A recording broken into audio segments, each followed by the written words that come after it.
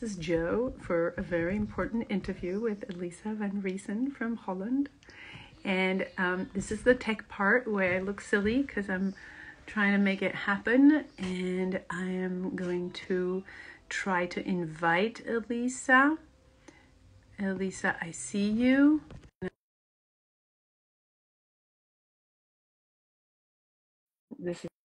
We're gonna do great. This is gonna be the easiest time I've ever done it. Let me see. Hi, everyone. Oh, for some reason, it's still not working. Are you seeing that I'm accepting you in there? Okay, I'm inviting you. Do you see the invitation? You might see at the bottom of the screen, maybe a little button. No, I didn't. Yeah, I clicked.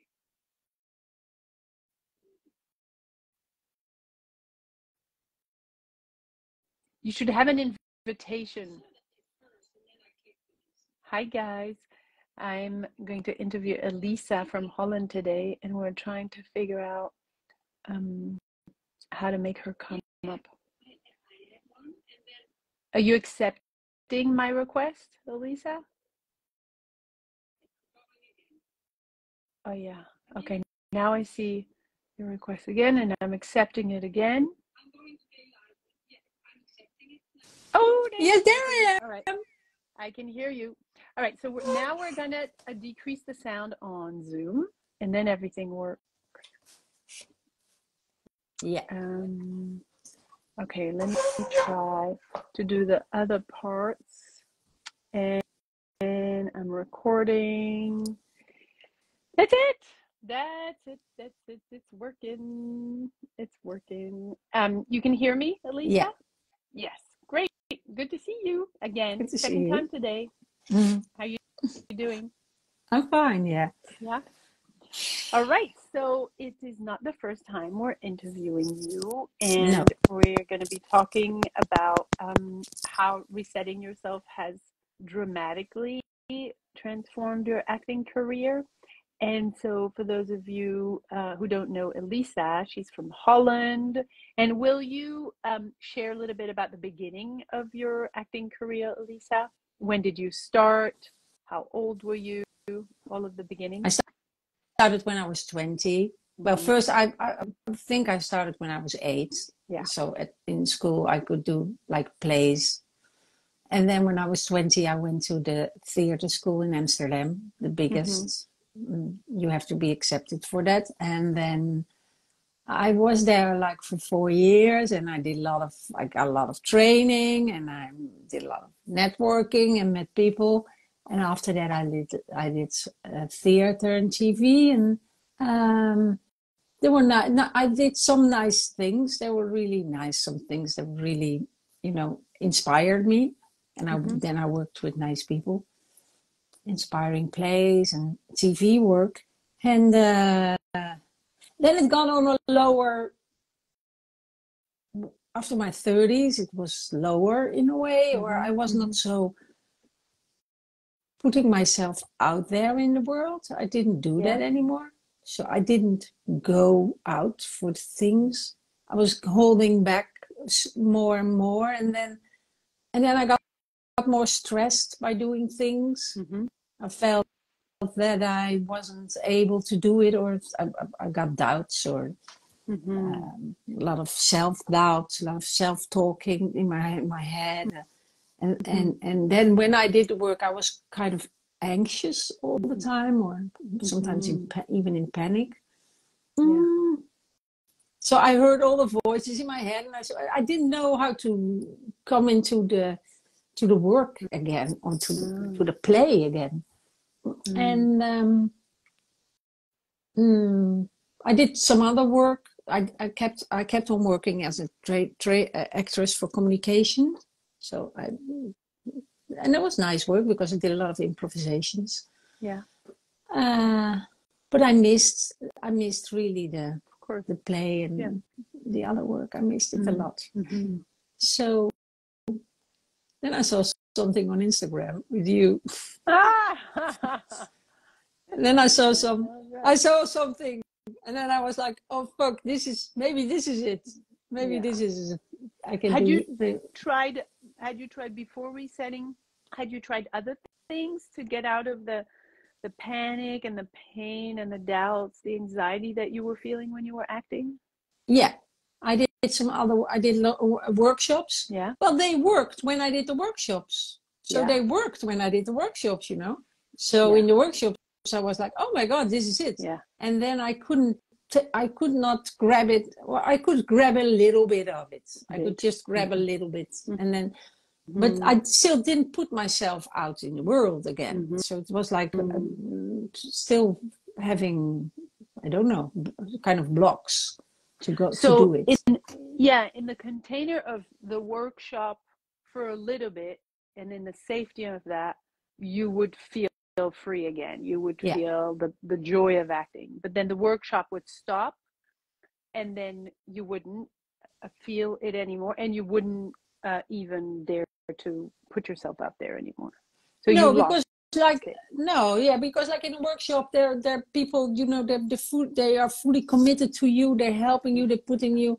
So you get lots of ingredients, and then you feel like flying in a way. And then when you're out there in the real world and in the real on sets and on television sets and filming, then those people are not there anymore.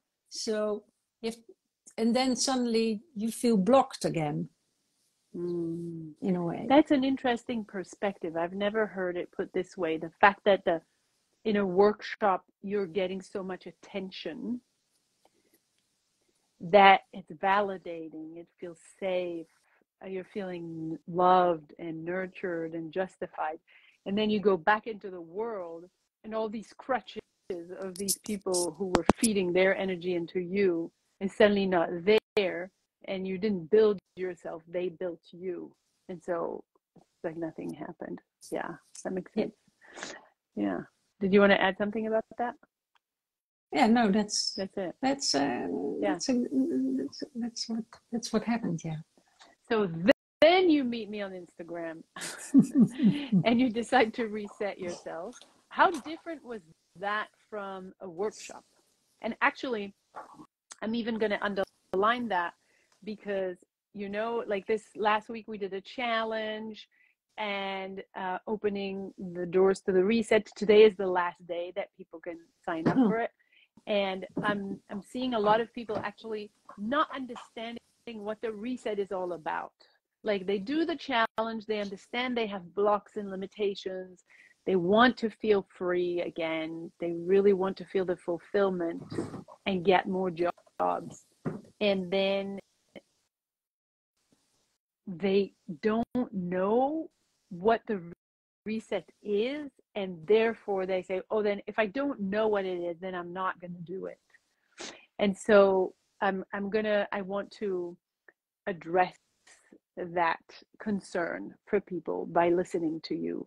I mean, definitely share did you feel that way too? Before starting resetting, did you feel like, what the hell is this? It's too scary. No. No. No. Well, I was a little bit about like the money. I was like, oh my God, I'm going to put some money in this. Yeah. I don't know but I jump into this and I don't know if I get something back from it.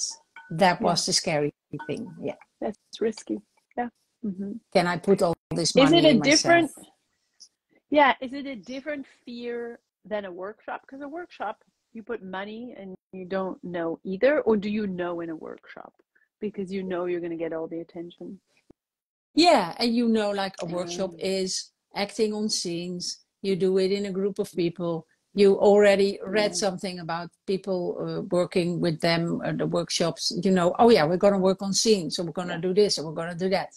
So that's that's something you know. Done that before. Yeah, Yeah, you've done it before, so you know it, so it's comfortable, and you'd rather stay comfortable. Yeah. Yeah. Okay, interesting. And then compared to that, how was it for you to reset? How different was it compared to that? Oh my, it was like totally different because it was in beginning it was in the beginning different because it was all about me, who Yeah. I am, who am I? And that was the first thing that really hit me. Like, what is my essence? What am I? What am I? What am I going to put in the world? And then I realized I was not being me in the world, because I always felt I had to be something to be an actress. Something else, something better, something improved of you. Yeah. And it's true, like when you think about it, it's simple, but it's so true. It's the first time I'm really getting it. When you go to an acting workshop, it's not going to be about you. It's going to be about the scenes. Yeah, or the technique. The technique. It's going to be about the character. Yeah. And the reset is not about any of that. It's about you. But the reason why that's important is that if the you is not 100%, who's going to show up for the scene, for the character, for the story? Something that's not 100%. So it kind of bypasses the most important ingredient in acting, which is you. Yeah, interesting. So I hope that helps people who are like, what the hell is the reset? Yeah, it's not character work. It's not text. It's not technique. It's not scene. It's you. And you are then able to show up for all of those things from a truthful, free place. Yeah. And in the end of the reset, we did some text. Yeah, and then I got lots of ingredients. I got also lots of ingredients how to how to be on set.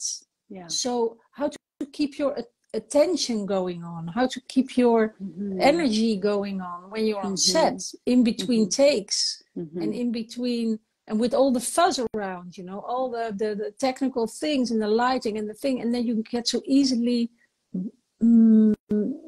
this your energy flips away, because then people are going around and shouting, and you kept, I remember in the last weeks of the reset, you kept on pushing that button as well. And that was also very valuable for me, to keep being myself, to keep this. In a way, you're practicing very specific exercises to work on you and how you are able to be showing up present. And contrary to a workshop, at the end of the reset, once you are you, we do introduce the pressure of what it's like to audition or shoot, like very tangible pressure to see if you can maintain you, to train you to maintain your presence, facing the adversity of what can happen on set, the urgency, the conflicts, the demands. So that is what happens. Definitely. Was it challenging for you to reset, or was it like easy peasy? No, it was challenging, because I was like, oh my God, with the first week's exercise, I was like, oh my God, I don't know if I can, I don't know if I can dare this. Oh my God, what am I doing here? Oh my God. Yeah. And then after, so we know what it felt before, a lot of anxiety and doubt and fear and not knowing how. During, scary to, oh my God, have to do all these things, to face yourself and meet yourself. And so what's the feeling after? Well, I can give you an example that was very valuable for me. I had to make a self-tape for an American series. That was also because after the reset, I pushed, like I was pushed on a button, the light on again, because I invested in myself. And I was like, and now I'm going to put myself into the world, and I'm going to do this.